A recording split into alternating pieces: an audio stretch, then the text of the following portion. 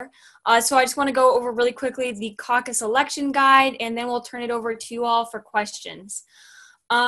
So first of all, you all probably are familiar with the caucus system already.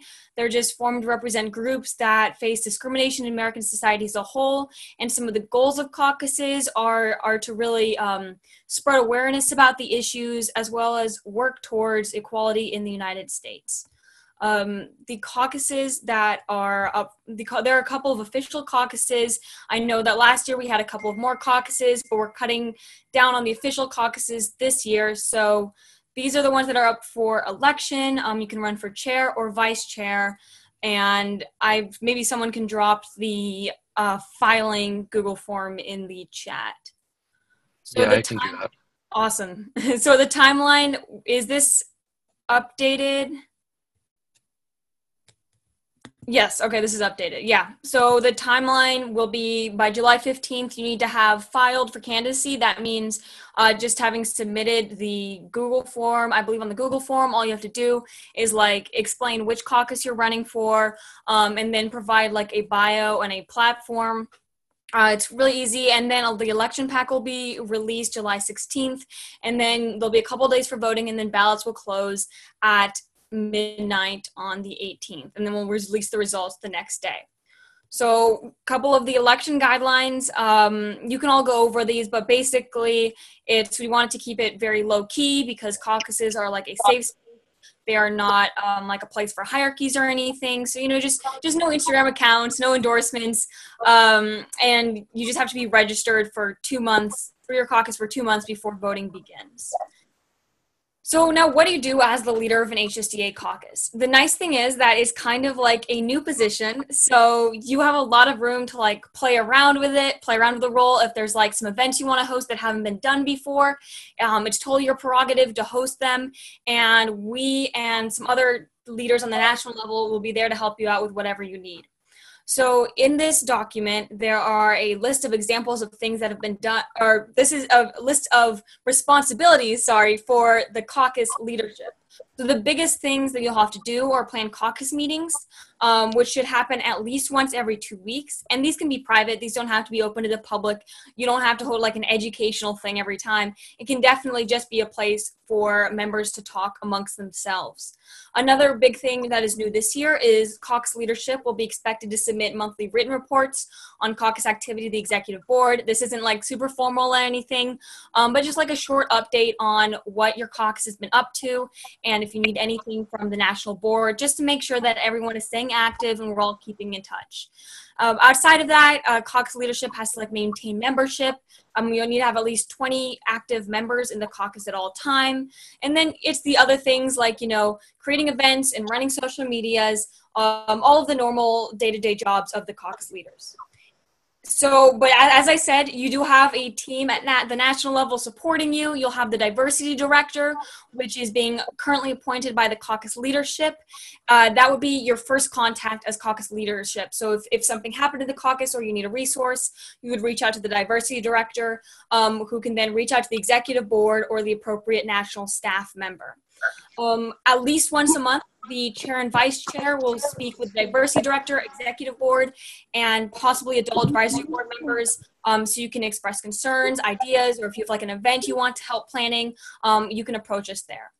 And the executive board is here for you. If you need anything, just reach out. If you need help promoting something on your social media page, you'll be able to just give us a text or give us an email, and we will get back to you on that. Another great resource is national staff. So let's say your caucus wants to connect with a candidate. You might email our campaigns director. You need help with expansion, reach out to our expansion director. They go a lot more specific and in-depth and can help you with specific problems, where the executive board might be a better resource if you're looking for something more broad. And I'm not going to go through all of this, but these are just some events that have been put on in the past by caucus leadership that were all really awesome. And they're just some ideas that you can build on in the coming year. Again, this isn't an exhaustive list because the caucus system just started up. You can totally do all sorts of events. But if you are struggling to come up with new ideas, this is a great reference point and a great place to start. Executive board members, current caucus leaders, did I miss anything? I think that's pretty good, Darby. Now if people like have questions and want to ask anything or, whatever, just, either you can put it in the chat or just speak, whatever.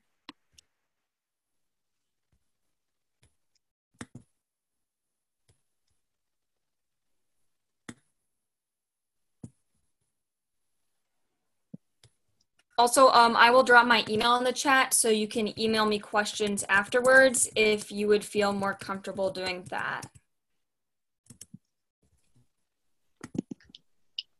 And we really are encouraging, anyone who is eligible to run.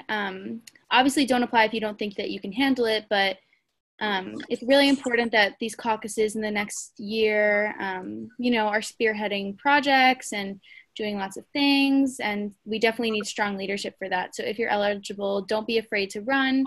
What's the worst that can happen, right? So, yeah. Yeah, does anyone have any questions? Or I know we have some current caucus leaders. Yeah, so someone just asked if they can find their presentation. So we're actually recording this session. I think we're probably going to be uploading it to Facebook, I think. And also the caucus guide will be made accessible to caucus leaders and can be distributed that way hopefully as well. But yeah, if you just want to email us, we can just send it to you that way as well.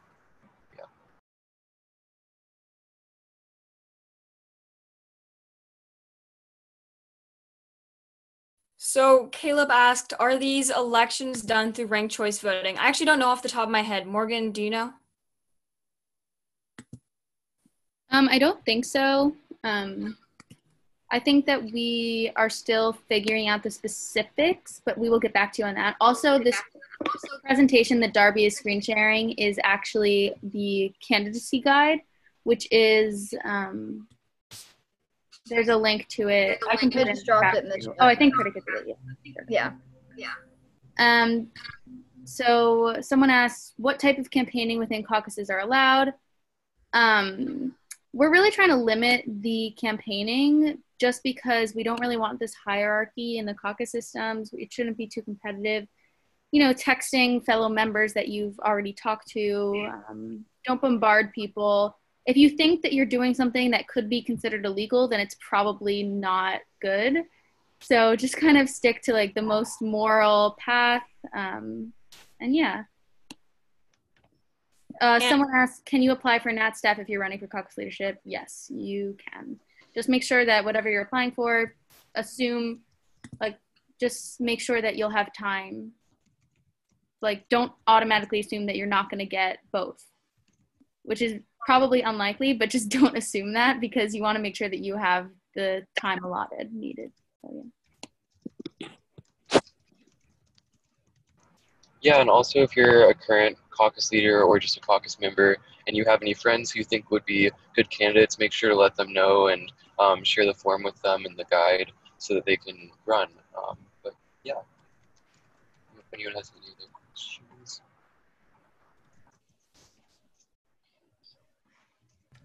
Are there any current caucus leaders on here that want to like mention anything else they did or like strategies they used for like campaigning or anything, or just like anything in general that we may have missed so far?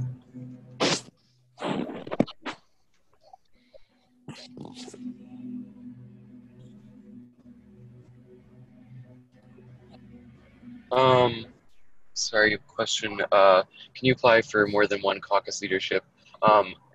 I would say you can, but I would suggest against it because I think it would be pretty difficult to run two caucuses. So I think maybe if you want to apply for one position and be involved in another way, like maybe help out with graphics or something, something like that, another caucus, that's probably fine. But I would say it's definitely going to probably be a lot of work to run more than one caucus, I would say.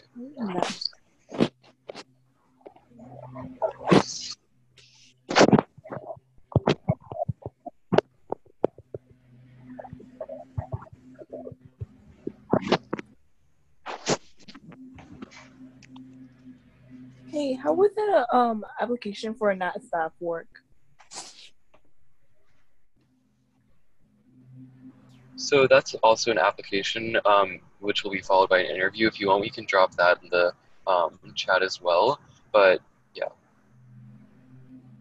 If you have any questions about that, we can answer that now as well. Sorry, can you guys hear the lawnmower? I'm gonna turn.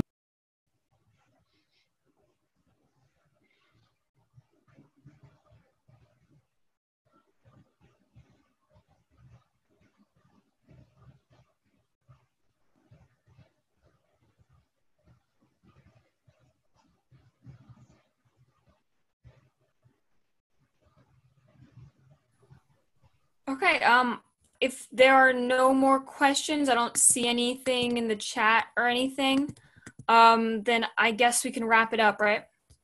Good. Okay, so again, feel free to email any one of us if you have questions about caucus leadership and filing or national staff or anything else. But I really encourage you all to apply, or to run rather, and thank you for hopping on. All right. Bye all. Thank you all. Bye.